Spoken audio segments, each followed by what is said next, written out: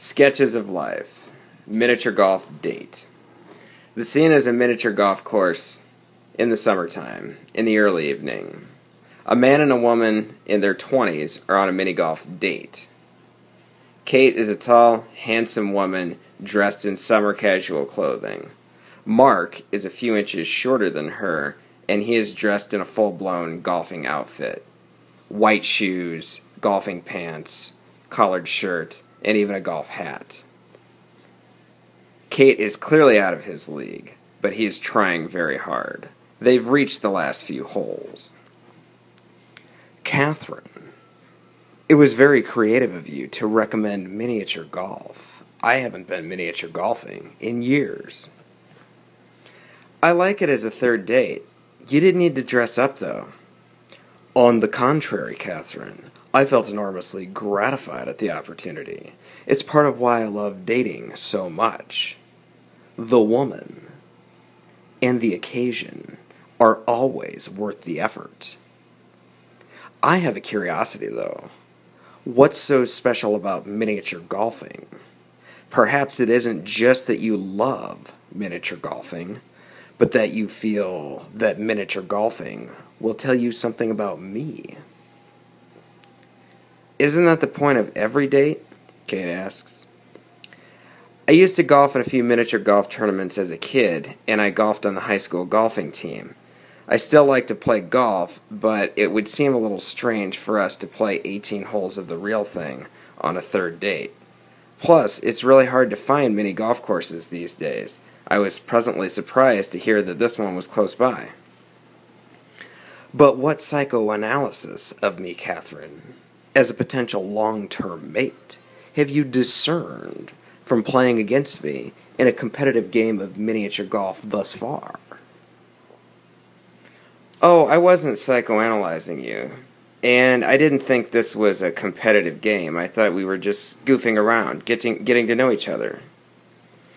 Am I not enough of a worthy adversary of yours to merit a competitive game?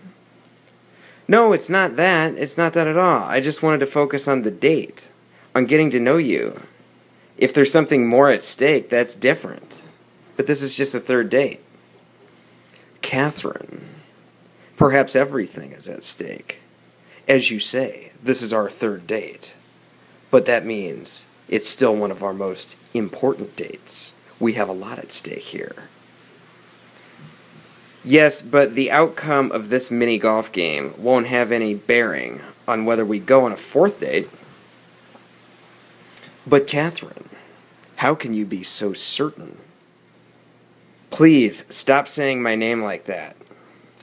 Perhaps I've already decided whether I want to let you take me on a fourth date. But competition tends to bring out the worst in people. Perhaps once you've seen me engaged in stiff competition with you, you'll think better of seeing me again.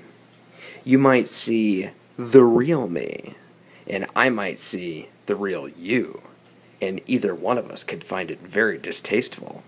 That is a clear risk. What makes you think I've made up my mind in favor of seeing you again?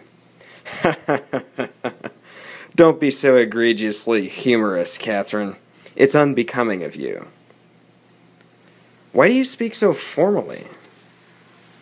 Well, I've always believed in being a gentleman when escorting a woman on a date, especially a beautiful woman like yourself. But you're a bartender, right?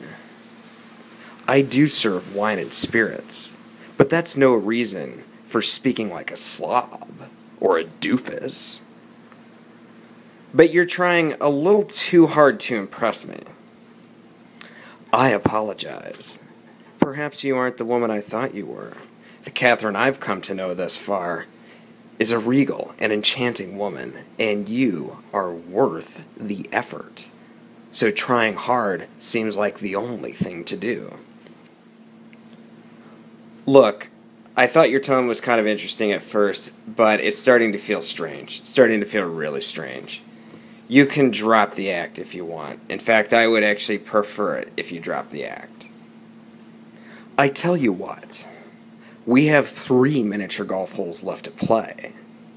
We shall compete to decide who will decide on whether we have a fourth date or not. If I have a better miniature golf score than you on these last 3 holes, I will decide whether we meet again. If you win, you can decide. I'll take you up on that. But what if we tie? Have you thought about that? If the score is a draw, I will throw myself at your mercy. As a man, I accept that I must compete for your time, and I must compete even harder to be your boyfriend.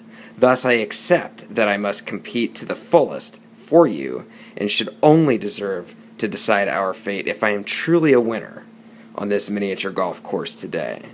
Merely avoiding defeat is not good enough to entitle me to decide on our fate as a couple. Kate rolls her eyes. Okay, let's just get this over with. Mark tees off on 16 and gets a hole-in-one. He turns and smiles to Kate after it goes in. Kate sets her ball down and strains to focus. Her first shot misses by a few inches. On 17, the same thing happens. Mark aces it, and Kate misses and has to 2-putt. They're set up for the final hole. Kate goes first and she misses. All right, 3 strokes ahead. I guess it's just not my day. Mark tees it up and gets his 3rd straight hole-in-one. That must be the luckiest 3 holes of golf you've ever played. You couldn't putt to save your life until a date was on the line. You know, I have to confess, I did suggest mini-golf as a 3rd date to see if you could roll with it or if you'd think you were too important for playing a kid's game. I was testing you a little bit, but you respected it, and you deserve my compliments. I suspected you may have been testing me and not just psychoanalyzing me, as you say happens on every date. But, as a woman of my word, I will be happy to see you for a 4th date. So when do you want to meet again? Kate asks. Unfortunately, that wasn't part of our agreement. The winner gets to decide whether we go on a 4th date, and I'm just not sure yet. You're not sure? But you've been desperate to get with me since we met. But I'm not sure you're the same woman I met for the first time last week.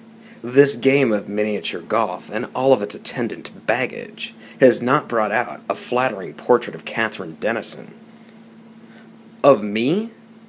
You're lucky I even agreed to meet you in the first place, let alone see you 2 more times.